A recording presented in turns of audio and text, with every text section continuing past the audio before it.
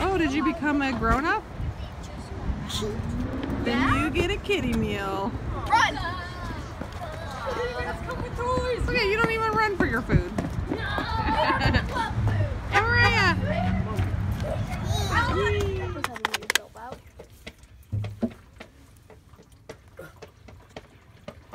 Tell me what you're doing. I am disconnecting the coolant lines. So on your engine, at least on my engine, there's 2 shutoff valves that look just like water shutoff valves. You just close them, and then you can disconnect everything in the heating system. And you won't drain the coolant from the engine, you only drain the coolant from the heating system.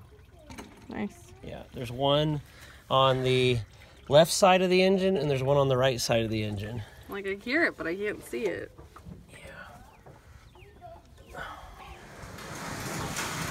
Okay, Cheyenne, take that and pull. Pick it up. Just pull.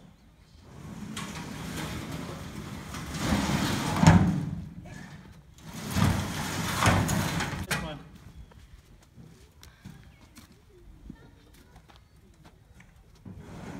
Pulling the heaters out. All the lines. Hooray! One step easier to clean Heaters in. are out. Thanks.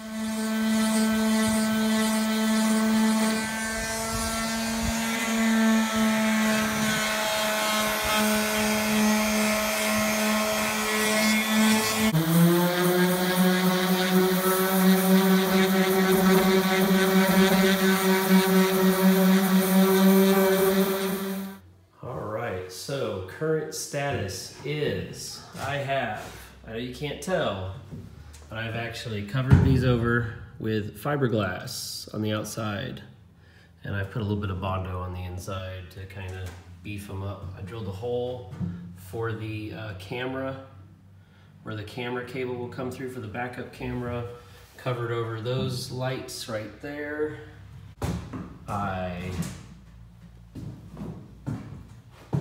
That used to be an emergency exit. It is now skinned over. I installed the vent for the bathroom, so that will be active, and this will be like right above the toilet shower area so that we can vent the moisture from that area. I skinned over this emergency hatch. I skinned over this roof vent and filled a hole there and filled a hole over there where some antennas came out that I didn't want anymore. Nice.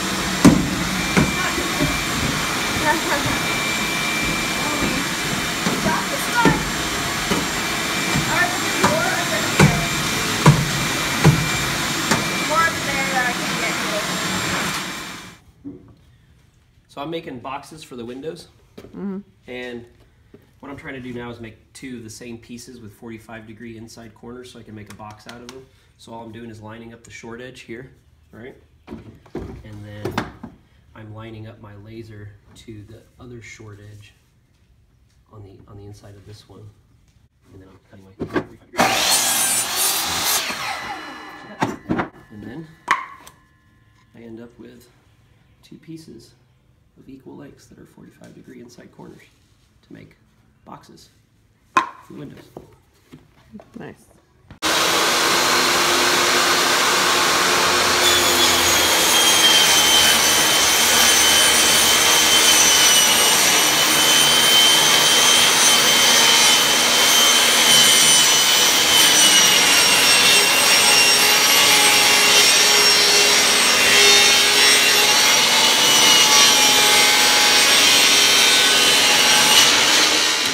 These 4-inch strips that are going to go across the ribs in the bus, and since there's such a sharp curve, we can't just bend the wood without altering the wood, so that's what I'm doing.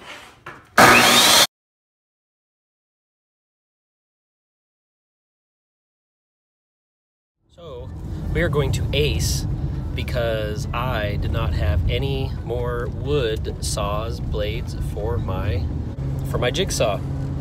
And so I cannot cut the round contours of the frames for the skylights into the ceiling. Whoops. So now we got to make another trim.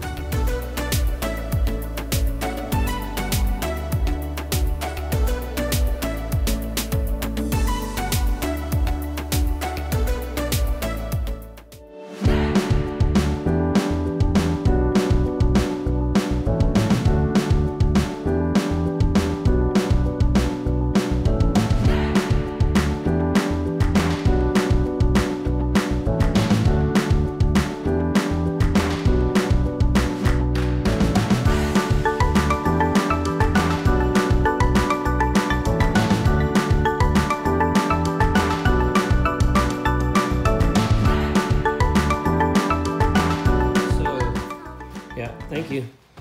All right, so what I have made here is 2 boxes. Now these are very unique and they are kind of difficult to assemble.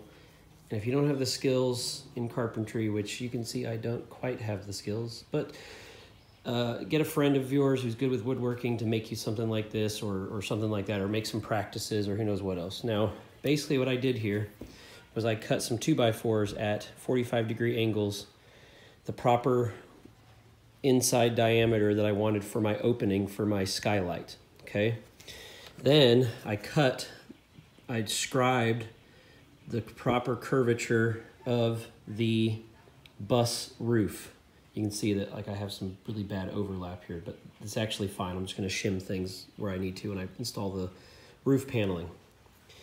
Then what I did was, in order to follow that proper curvature here, I cut, I don't know the angle, but I cut the right angle into the top and into the bottom of this 2x4 that goes across.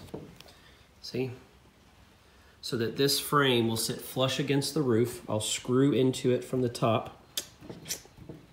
And then the Lexan glass will go across this on top of the bus with sealant, and then so the sheet metal will be in between these two with sealant, and then we'll seal all the edges and everything, and it'll be perfect. And then when we go inside the bus, this will be the bottom side, and we will use trim to trim out the inside of this frame so that it looks really nice. Mike is trying to cut the skylight. It was not supposed to start raining this early, but Mother Nature doesn't really care.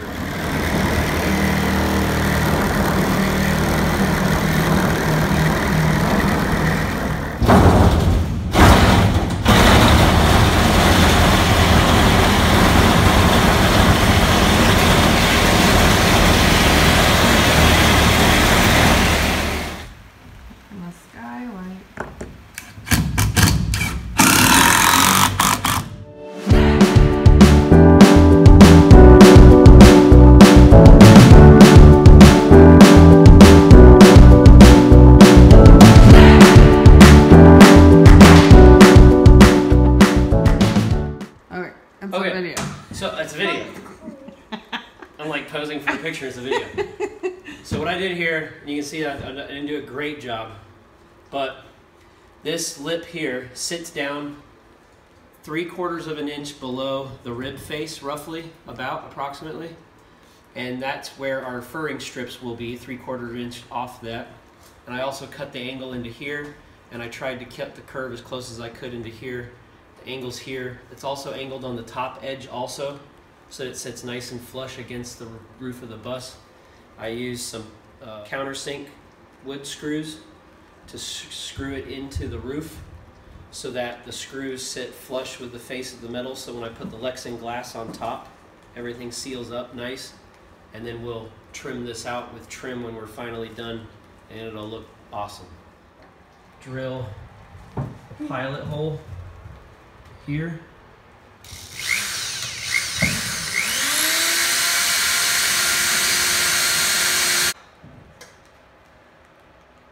Just like that.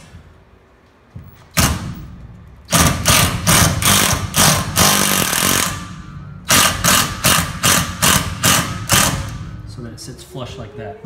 Oh. And then we'll do one here and another one. And then we'll just use a big strip to cover this curve, because that curve will be easy.